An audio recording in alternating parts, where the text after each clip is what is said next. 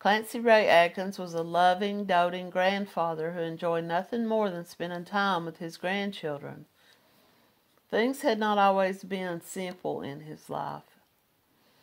For the last 3 years, Mr. Adkins had been battling leukemia, and things were looking up as he entered into remission, and perhaps he was beginning to see a light at the end of the tunnel.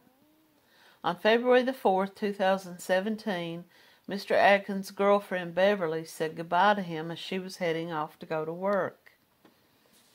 At around 6 p.m. that day, one of his sons stopped by the home and discovered the unimaginable. Clancy Ray Adkins, 54 years old, and grandfather of 4, had been murdered. According to the news articles I was able to find, the family members that I spoke with said there didn't appear to be any struggle and that no items had been taken from the home. There was a bullet hole next to the front door.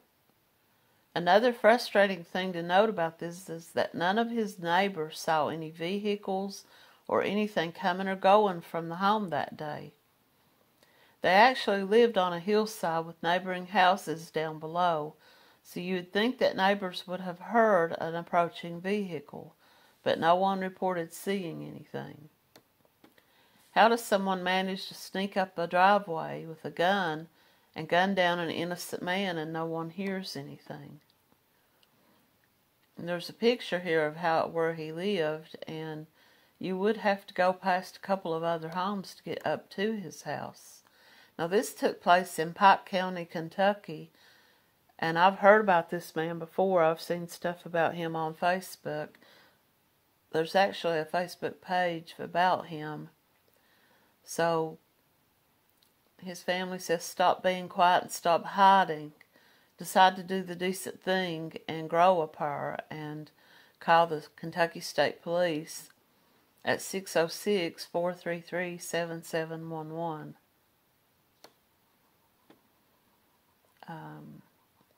This took place in Coons Branch on Island Creek in Pike County, Kentucky. This is in the Pikeville, Kentucky area. The scene of the crime. Clancy Adkins was found murdered in his residence on Island Creek in Pike County. At the time of publication, this was dated October of 2017. Nearly 9 months after the homicide, authorities still have not named a suspect. I don't know the details about that. Was he found at the door? Did he go to the door to answer a knock and someone shot him? Or did someone enter the home and shoot him? I'd like to find a little bit more out about that. I may have to reach out to someone. There's a lot of posts on here about him, just pictures of his, asking for help. Who killed me? Don't stay silent. Contact Kentucky State Police. One more page here I'll click on and see what they've got. This is called forevermissed.com. Clancy Ray Adkins. He was born February the 28th, 1963 in Pikeville, Kentucky, and he passed away February the 4th, 2017. Clancy was born to his parents Pauline Compton and Carney Adkins. He was a retired bricklayer. He is survived by 2 sons and 4 brothers and 4 grandchildren. He will be deeply missed by his wife and 2 children and his grandchildren who adored him. It has been years since someone took his life, and still the police have not found out who killed him. His children and grandchildren won't get justice for his death. It's time for something to be done. Clancy Adkins had plans to prepare dinner and watch a UK game with his friends that evening, but that never happened. He was shot and killed in his home, leaving behind family, friends, and more questions. See, here's the answer I've been looking for. A shot was fired through his home on Coon Branch of Island Creek, which family members believe was the shooter's way to get him to come to the door. He was then shot twice in the doorway. The exact details of that are still unsure. So, They believe someone fired a shot into his home, and he gets up, goes to the door to see who fired a shot, and then he shot twice at the doorway. Or is it possible that someone came to his door, maybe someone came up into his yard, and it looked like he had a very narrow, small driveway, so he may have heard a car or an ATV or something like that pull up, and when he went to see who was at the door, they fired the shots from the distance, and then one missed him and went into the doorway. I'm not sure about that. I guess the police and the coroner were able to tell how close the person was standing to him when they fired the shots, and it doesn't say, I don't believe, I'll go back through this and read again, but I don't believe it said what kind of weapon it was. If it was a shotgun or a rifle or a pistol. The family has no idea who killed him, and they would like to see justice in this case. It feels like this case has just been set aside.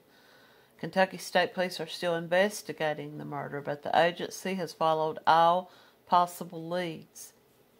You know, I'm not here to disparage the police, and I'm not here to badmouth the police, but if you think about it, there are a lot of cases in the Pike County area that I'm sure all the family members feel the exact same way. The case of Jimmy Kelly, the case of Crystal Branham Hall.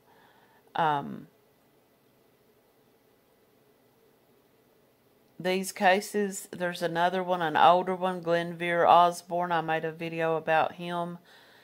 And I'm sure there are a lot more that I can't think of right offhand. I know there's a few more missing women cases that I've been planning to do some videos about them.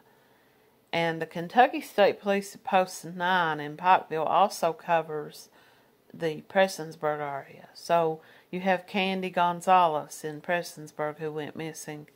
There's so many in the area. And I'm not saying the Pikeville and the state police haven't solved murders and crimes, because I myself have seen some of these cases get solved.